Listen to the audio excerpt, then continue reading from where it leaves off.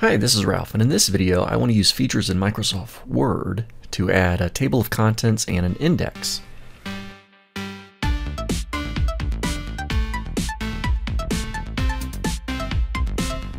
Alright, so I have a dummy document already set up with some filler text, 17-page document. The first thing I'm going to do is create a table of contents, and that's going to be pretty easy for me because my document already has heading styles scattered throughout. And if you're going to create a table of contents, you need to be using heading styles. Now I just used heading 1, but you could have also used heading 1 and heading 2. So let's see. So I've got a number of headings and pretty much they're all the same throughout my document. So I'm going to head it to the top of my document and just give myself a new blank line, a new paragraph line.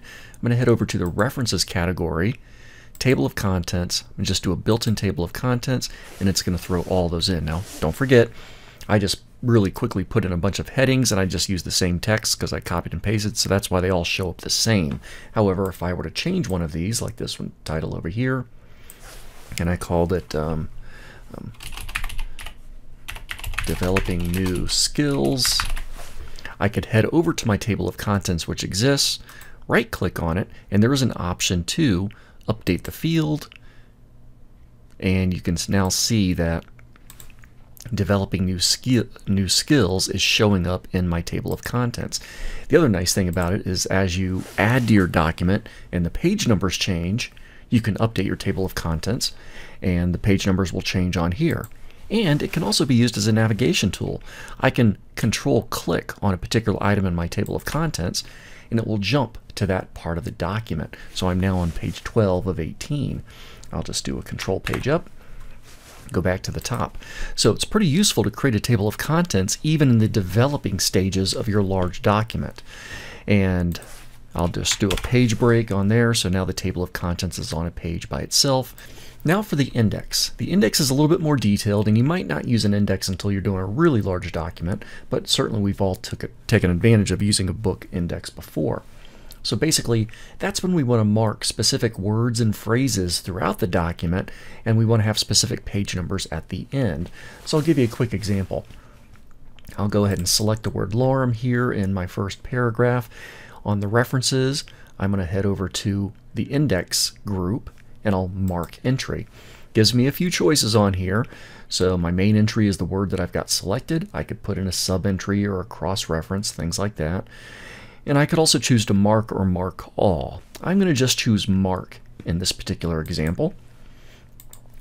Now that does turn on my show hide formatting marks, so I can close this box, and on my home ribbon I can see that my show hide formatting marks is turned on versus turned off, and you can see the kind of code that Microsoft Word is putting behind the scenes. Now let's try this again. I'm going to go to another word in my document. In fact, I'll scroll down to another page. I'm going to select a word.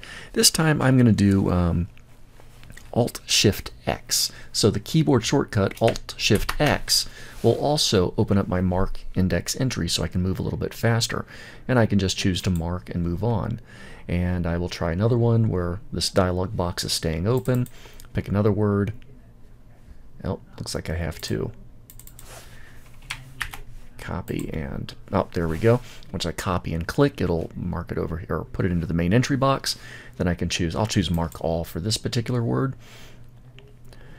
And yeah, so now I've got several of these done. You might do a lot. There could be multiple words, keywords on each page, ideally putting it on the first occurrence of a particular theme or a topic or where it's really explained.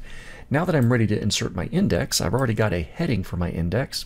I'll just put my insertion point below my heading, head back over to my references, and this time I'm going to insert an index. There will be a default format. I'm just going to choose the default, even though there are some options in here that I could choose.